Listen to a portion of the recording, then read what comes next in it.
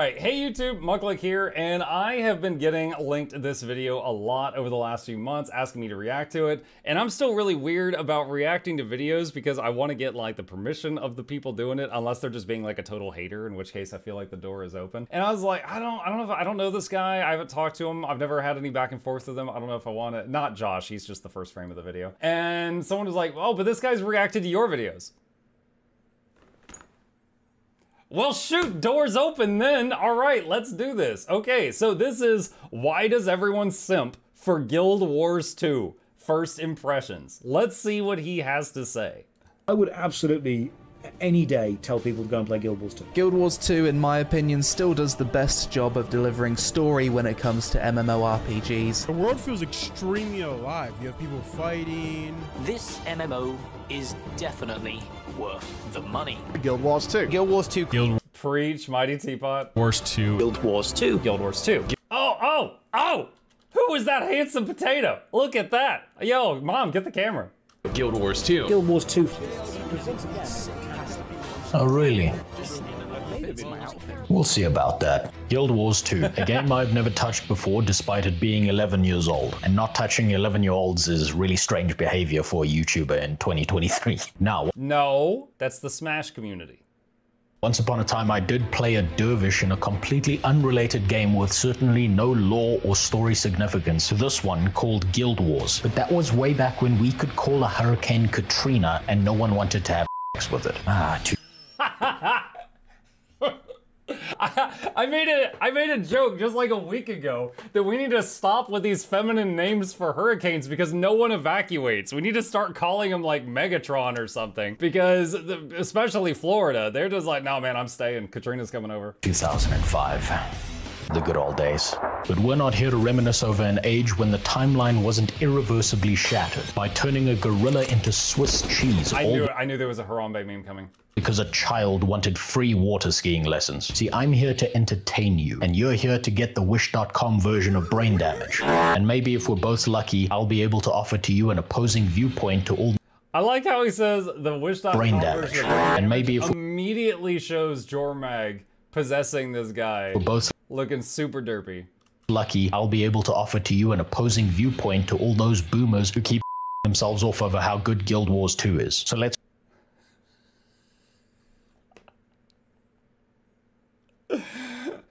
You either die young or you live long enough to see yourself become a boomer. waste no more words and see how disappointing Guild Wars 2 is about to be. Let's start off simple and pick that one objectively superior character race. And we might as well pick our class or profession too while we're at it. Right off the bat, Guild Wars 2 gets pretentious on us. Ooh, I'm so fancy because I've got an animal race that doesn't look like each and every other furry race out there. I get the impression that when first creating the char in Guild Wars 1, someone on the design team one day looked over at their house cat and realized that it doesn't in fact have a gigantic pair of unwieldy bolt-on tits, thus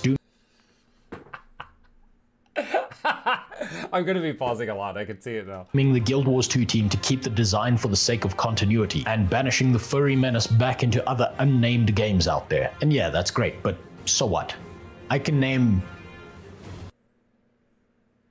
two other MMOs out there that don't have furries in them. I think. I mean, just look at this game. It's already acting like it's better than everyone else out there. Next, you're gonna tell me that the people who play this game shower regularly. Look. Probably not good that he showed Teapot when he said that. Let's get down to brass tacks. I'm here to have a bad time and dunk on all those Guild Wars 2 simps, okay? Not many, but the most hardcore of MMO players will realize this. But there's a delicate balance of salted misery to be maintained within this genre. And if we're gonna figure out how to be miserable, there's only really one place to start this journey. Reddit. And within this cesspool of I honestly thought he was going into the PvP lobby. I don't know if Reddit is worse or better than that. circle-jerking mod incels, we got no help. Big surprise. But I did stumble across this useful little link right here. And a little later, upon returning to my post, we found a surprising number of people with a brain who typed something worth reading. These posts right here have me pretty concerned, actually. You see, they may not look like much, but this kind of positive behavior is disruptive to the natural Is it common for people to end up becoming meta slaves? It's incredibly uncommon among the player base. For me, the best part is the open world. It's a lot of good, which others have pointed out. Okay, so these are all positive posts. Ecosystem of MMO-related Reddit. But moving on to that link I found. We've got two choices here. We can pick our character through player choice or by player time. Playtime probably means that people are having a worse experience with the game than just not liking the way something looks. So let's go with that. So now in no uncertain terms, we know we'll be playing the cat wizard that escaped the Harry Potter race war. So on to the character creator. Let's see. Mesmer, illusions, finesse, misdirection. All the appropriate skills to craft the perfect Suicide Forest? Roze, come on. YouTube apology after entering a Japanese forest. While we design Simba's disabled little brother, you may notice some real chunky polygons sticking out here and there, but a fair portion of this is covered up decently by the amount of options and sliders we've got available. And on Don't worry, when it comes to clipping, you've definitely picked the best race by choosing Char. They have like no armor clipping at all. On top of those sliders, we've got some presets. We can even change the background lighting in case God didn't like you having a working pair of eyes. And there's even a slider so we can decide if we're going to be short or recognized as a person by society at large.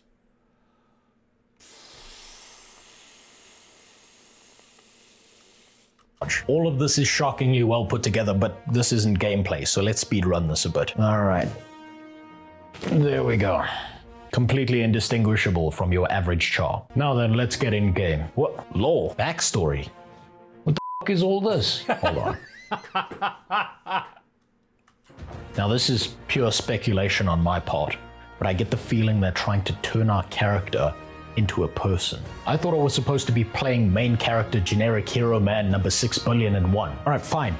I'll admit, the character creator is good enough that it's got me wondering why this isn't industry standard for every other MMO out there. God, and this game is 11 years old and we still haven't evolved? You know what, don't worry about it. I'm sure with my choice of the least played race profession combo that we're about to have a bad time in the starting area. So welcome to Smokestead. Turns out that the Cat Chimera people beat the snot out of the previous owners of this land so bad that they all became eternally butt-mad blue checkmark Twitter ghosts. Jesus.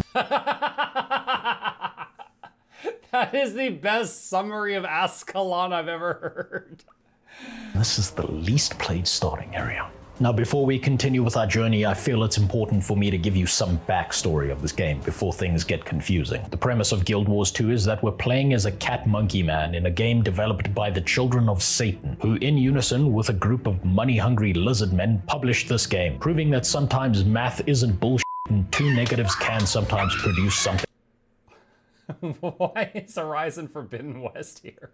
positive. This game is all about adventuring your way through a single-player game with other people that bother you every now and then. In the world of Tyra Banks, who's got a pretty severe collection of bad Tyra Banks instead of Tyria? Wow! dragons laying around. Strange occurrences happen in this MMO that don't happen in others, like your backstory choices having mild consequences as opposed to none at all, and your character developing somewhat of a personality. In the long run of the Guild Wars 2 story, we're here to inflict unwanted diversity upon the world. Great timing on the pause. Yeah, thanks. Incoming ban. Like our name is Netflix, and transport some uppity gecko with a bad habit of organizing a domestic terrorism or two into the afterlife. And I'm gonna stop there because this is a first impression and that's just the base game. And if you want the rest of the story, you might as well go get a PhD in quantum theoretical physics, because that would be far more straightforward than understanding anything beyond each expansion featuring some version of Big Lizard mad now. Except for Living World 3, where one of the human gods becomes the living embodiment of China and decides that everything is edible through his personalized Slurpee straw. But none of What? What is the filter this man sees the world through?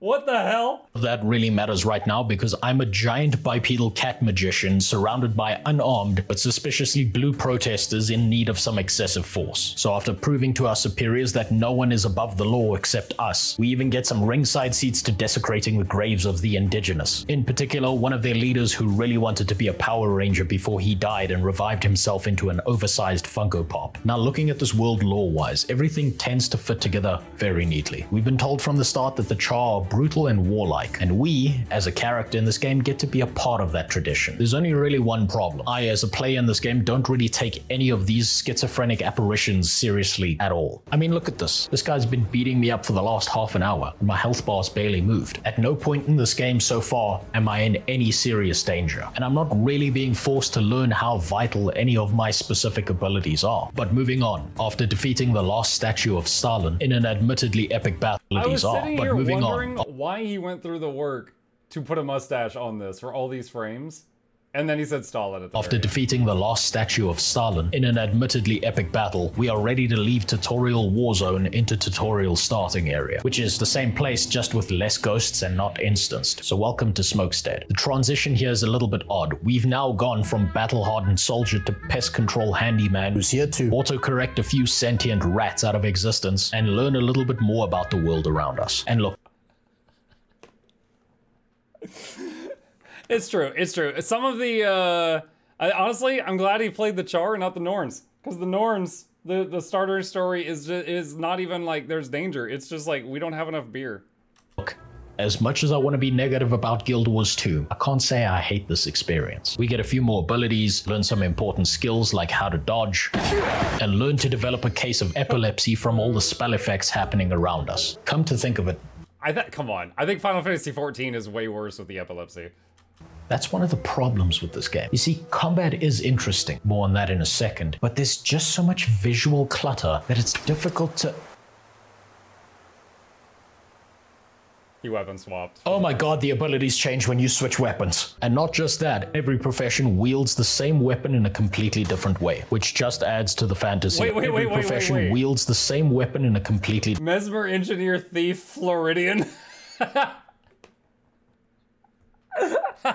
different way, which just adds to the fantasy of the game. Someone with the Guardian profession will pick up a two-handed sword and identify it as a manually operated wood chipper. But a Mesmer will pick up the same sword and instead see a long metal wand made for ranged combat. Avada Kedavra. Can't believe that worked. Now, I've never in my life thought of a sword as a ranged weapon, but Guild Wars 2 made that possible, and I can appreciate that. As I played my way through the starting area, though, certain unavoidable realities about the combat began to dawn on me. As I've hinted at, magic effects in this game are so bright I feel like I'm staring into the sun sometimes, but that's about the worst I have to say about it. Also, if you looked into the eclipse yesterday, please see a doctor.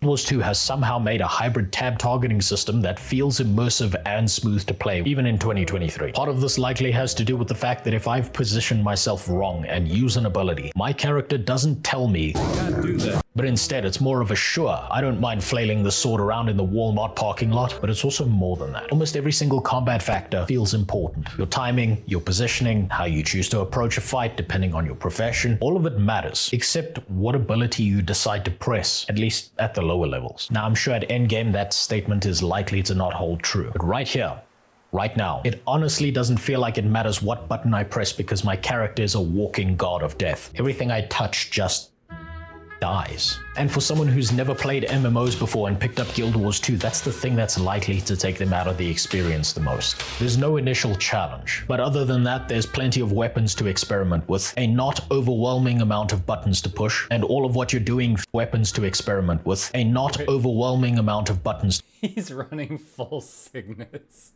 I mean, yeah, there's a not overwhelming number of buttons to push when everything's a passive thing on the bar. To push, and all of what you're doing feels well tied to the fantasy of Tony the Tiger's albino brother looking for his lost dad. While we go through all these little quests that build up the world a little bit, we finally come of age at level 10 and are given permission to leave the opium fields to pursue our own personal jihad. We enter into a city that gives off first-person Kenshi vibes. More importantly, we're given our first mount.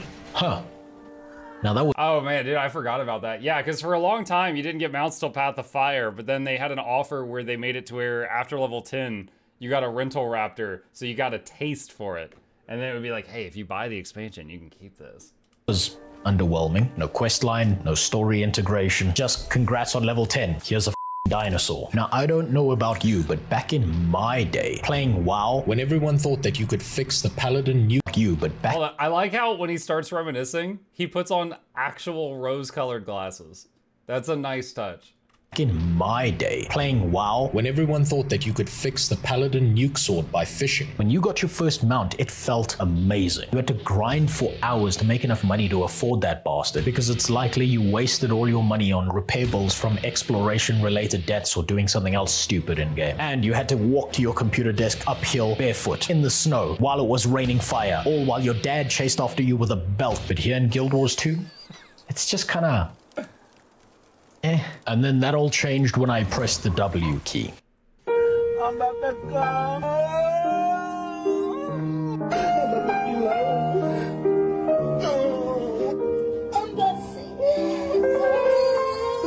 For those that don't know, in World of Warcraft, when you get on a mount, it's basically just your character moves 100% faster.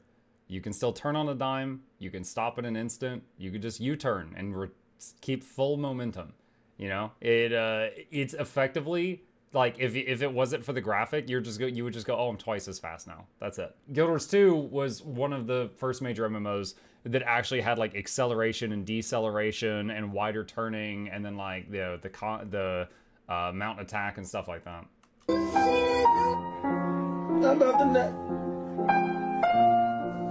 Also, yeah, you have the big jumps of the raptor. I'm wondering if I need to take back what I said. This iguana feels pretty good. This mount doesn't just have one singular speed, it accelerates from a stationary position. It has a turn radius. It even has abilities. And as much as WoW bit off of Guild Wars 2 for the Dragonflight mount system, it still feels like they've done a better job in the original, and we're still currently only level 10. God damn it, Guild Wars 2. Why can't you just let me hate you like an MMO player normally hates everything they play?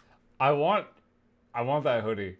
Where do I get that hoodie that looks like chainmail? Haven't you taken enough from me? Alright, fine. I'll admit that the hybrid tab targeting system feels good and immersive to play with. I'll begrudgingly accept that this little ability bar isn't overcomplicated or oversimplified, all while it keeps the character's class abilities in line with the in-game lore. But do they really have to make things straightforward enough that some new player who's never played an MMO before can stumble into this game and enjoy themselves? And that they could probably do this without looking up a single guide online? Won't you consider the suffering this causes a veteran player like me? How am I, as a salty old player, supposed to gatekeep this experience when even the A and D keys are bound to strafing instead of keyboard turning by default? How am I supposed... Oh, thank God, something to about. There's an in-game store. This... Now let's see if he actually does it justice. Let's see if he actually does it justice. So for those that don't know, real quick, the in-game store, there is an in-game store, but this is an MMO that does not have a subscription fee, right? The store has quality of life stuff, and you can buy anything in the gem store with in-game gold. So, right? So yeah, you can throw down $5 to get something in the store, or you can just spend a few hundred in-game gold to get the same thing.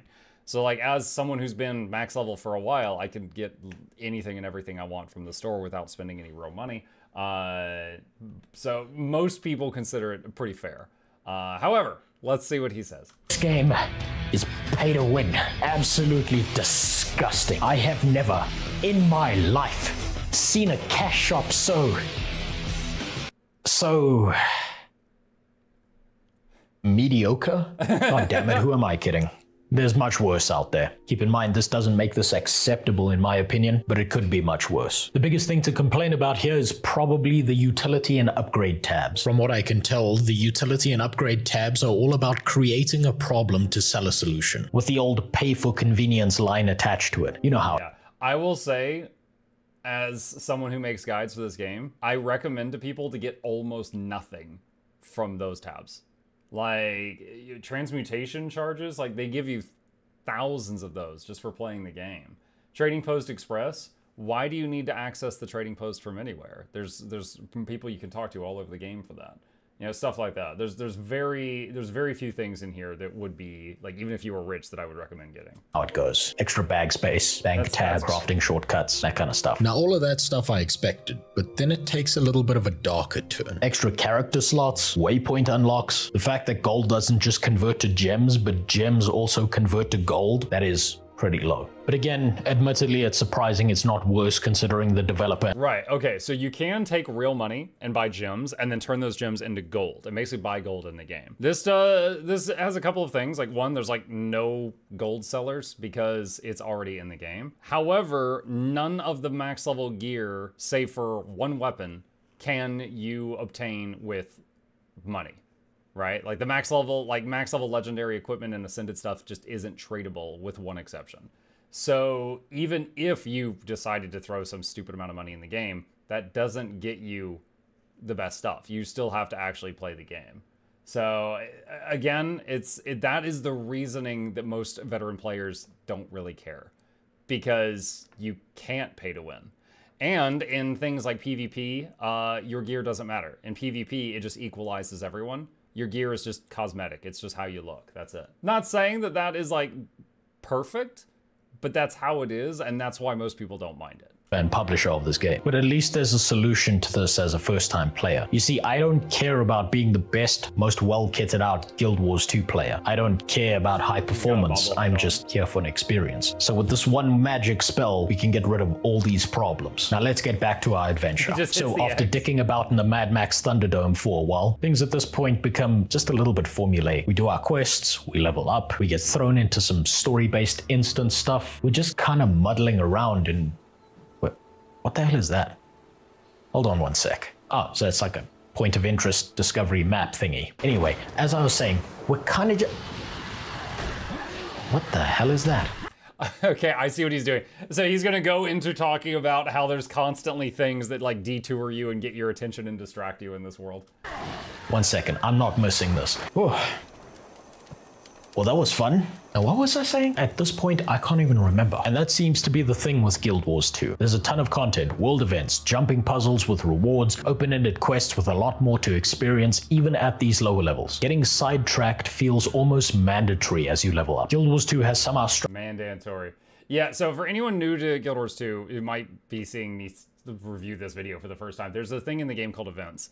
And events would be just like, on your minimap, there's an orange circle, and there's something going on there. And you go there and you do it, and if the event is successful, it might lead to another event. Like, hey, you protected the convoy from this attack. The convoy is going to start moving again. Stay with them if you wish to, and help protect them from future attacks. And then it might be like a chain, like an event, an event, an event, and every one of those is like a quest complete reward. And then if they reach their final destination, it'll be like the a large thing will happen. Maybe a big boss will spawn or something. And there's many of these event chains in various zones that can trigger very large things to happen if people are getting involved, which these are not related to the quests in the game. These are things that just happen like every couple, like this specific event might happen every 2 hours here. And then whether or not the events after it happen depend on if there's people getting involved, stuff like that. Struck a good balance between the story-based quests and helping us explore the world through side quests and whatever else we want to do. And that's one of the hidden hallmarks of a great MMO. You're just not able to help yourself, and you need to know what that thing you saw was in the distance, or the game giving you every opportunity to be involved in some dynamic world event. Now combine that with Guild Wars 2's fever dream-like graphics, and it's like being the world's worst ADHD patient on peyote. By the time I had regained my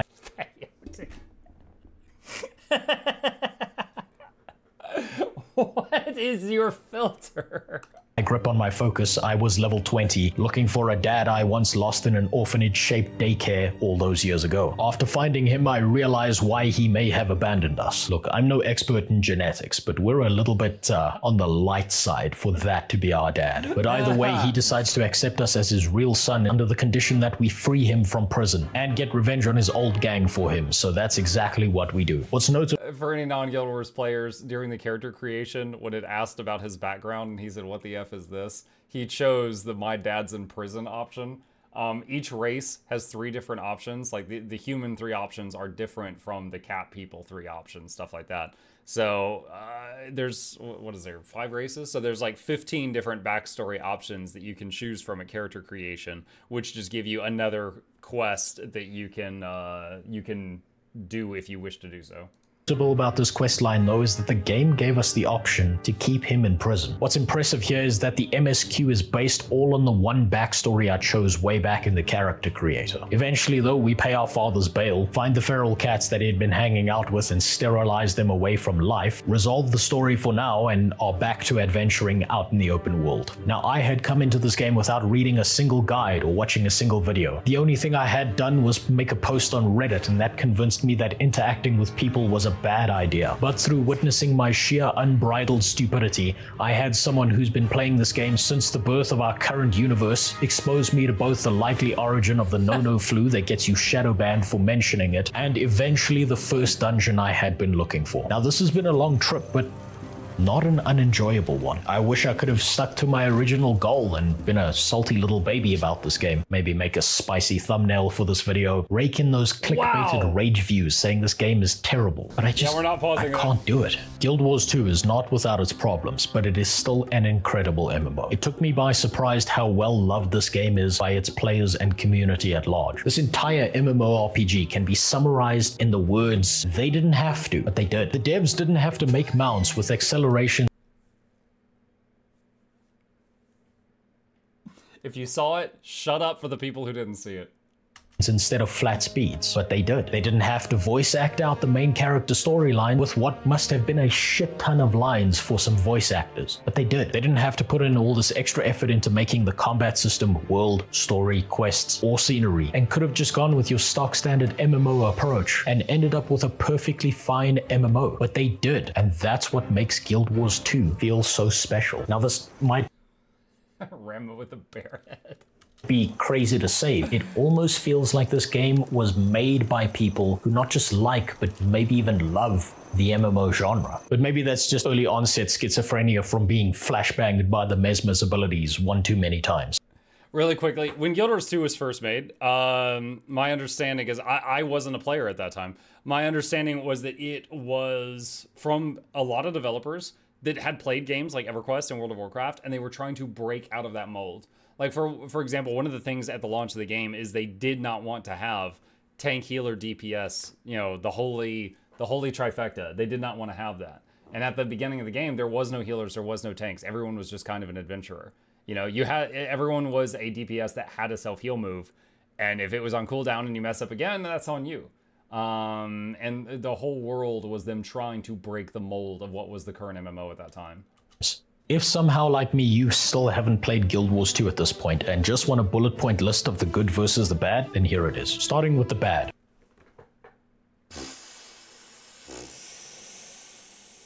Guild Wars 2 throws a lot of complex systems at you, which can be overwhelming at times. There's a lot of complexity in this game, and it's easy to miss something important, like the fact that you can upgrade your gear, or that you have to equip your specialization to your character before you can gain its benefit. This feeling of being overwhelmed also carries over to the way things look, and sometimes there's a lot of visual clutter to deal with. Some abilities are blinding or distracting to the point that you're not quite sure if you've missed something important or not. There's a pay-to-win shop, and no, on this channel we don't out and use weasel words like pay for convenience. It's all the same thing, and at the end of the day it's there to get you to spend more money. None of that really matters as you're leveling up your character, but that's something to keep in mind if you plan to stick with this game all the way to max level. And finally, there are some bugs, strange error messages and issues with the game, but nothing so far that has been game breaking or I will say again that even if you, let's say you sit down, you download Guild Wars 2, and you're some rich oil baron, and you slap down $10,000 and just funnel it all into the game, you can get some mediocre armor out of that. Now, you'll never have a problem with, you know, any in-game cost that you'll ever have. Again, you cannot get the best gear in the game, or the second best gear in the game, by throwing money at it. You cannot. Now, your ability to acquire it might be a little easier, because you could, like, I don't know, bribe other people, get help, stuff like that. But I do feel the need to point that out. Made me have an uninstall mode. And your gear doesn't matter in PvP. Moving on to the good, and there's a lot of good, so I'm just going to stick to the main points. Guild Wars 2 base game is free to play, making it far more enjoyable knowing I could stop at any point in time, and my anorexic bank account isn't going to get any thinner. There are no negative pressures here compelling me to play the game if I don't want to. This is also a very detailed game, with a lot of love and time put into it, and that becomes very obvious the more you play it. Everything from the story to the world design itself itself feels on point. Nothing about this experience is mismatched. Combat is simple to learn but has a high skill ceiling depending on what character class you pick up. But more than that, the higher your level goes, the more the flow of combat feels impactful. Initially, I told you that at the lower levels it doesn't really matter what buttons you push. But as you level up, the world around you begins to become a threat, much like aging in real life. And if you're not paying attention to your health bar, you'll find yourself squirming around on the floor, trying to bandage yourself up before you get Bill Cosby'd. And even at low levels, I can tell that the lore of this game appears to be coherent, consistent, and integrated into the gameplay itself. This is the kind of MMO story that makes you care about what you're doing. You're not just running out into the wilderness, killing 10 bears to collect 10 bear at a drop rate of 10%. You're protecting a farmer's livelihood by killing the bandits that would have otherwise stole all of his cattle. You're negotiating a peace treaty between two races who've hated each other for centuries. Or you're protecting your people from the haunted burial ground that they decided to build their house on top of. All in all, I'd say that even now, in 2023, Guild Wars 2 is worth your time. The short answer here is that this isn't just a game trying to suck you into some mindless grindfest, but a fantasy world and a story to experience. I can tell you right now that even after I'm done with this first impression, whenever I've got a spare moment, I'm likely gonna pick up this game again. But it looks like our Wrangler is finally back and ready to take us into the dungeon. So let's pop this Guild Wars 2 Our Wrangler. dungeon cherry and finish this first impression the right way. Alright, well, it's a little dark in here, but not too bad. Sarcophaguses. Looks like this one has a burial and undead theme to it. I guess I shouldn't be too It's called the Ascalonian Crypts. surprised with how many ghosts we've been killing. Oh, look at that. We've even got an NPC to guide us through our first dungeon. How considerate. First, we deal with a little bit of combat with some more dangerous than regular mobs, but nothing we can't handle. We find a key and... Alright, here we go. Big door opening. This is the moment. This is when it gets interesting.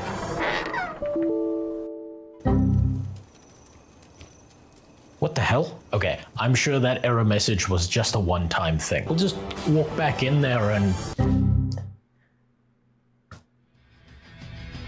this game. How dare they take me on this emotional roller coaster just to kick me out of the first dungeon multiple times. These bastards made me care about my character's story. They went and reminded me of why I love MMORPGs in the first place. I've never had that glitch. I have like 8,000 hours in this game and I don't know what that was. I'm just laughing that it happened. They made me have fun, god damn it. Now, as a viewer, you might not understand why I'm so mad, but I'm supposed to remain objective, soulless, and uncaring. And Guild Wars 2 just had to ruin that for me. I spit on you, Guild Wars 2. This game is terrible. IGN 0 out of 10. Don't play it. You know what? I'm logging out of this bullshit right now, and I'm never coming back. I am never touching this terrible, awful, unplayable mess ever again. What the hell is that? One eternity later. He's using an aging filter, like from Snapchat. What year is it? As always, big thank to all my subscribers, both old and new. And a special thank to this guy. those members of Big First Impression, who this time around get to watch this video before anyone else. One of you are actually the reason I tried this game in the first place. And if you wanted some idea of how long it takes me to get around to the things you suggest, well, now you know. Anyway, It could be even longer than that, yes. more content soon. Bye. Alright, I'm giving it a like and a subscribe. Okay. For anyone interested, I'm putting it in the chat right now. Oh, that was pretty funny. That was pretty funny. Yeah, that he was towing the line of getting in trouble a few times there. That was something. That was something. Yeah, I did watch it. I have a comment here. Yo, someone was suggesting this. I was like, I think I might have watched this a year ago. My coke-addled brain doesn't remember it, and that's the sip kind. Calm down. Yeah. So I did leave a comment. Yeah. Yeah. I just had no memory of it. But incredible video, very entertaining. Yo, this guy can write a script. He said it took him 7 months to try it. I bet it took him 7 months to write that script. That was fantastic. But yeah, that was his first time trying Guild Wars 2. He's got a few other videos. Maybe we'll check those out later. But yeah, this was fantastic. Shout out to Roze. There's links to it in the chat if you want it.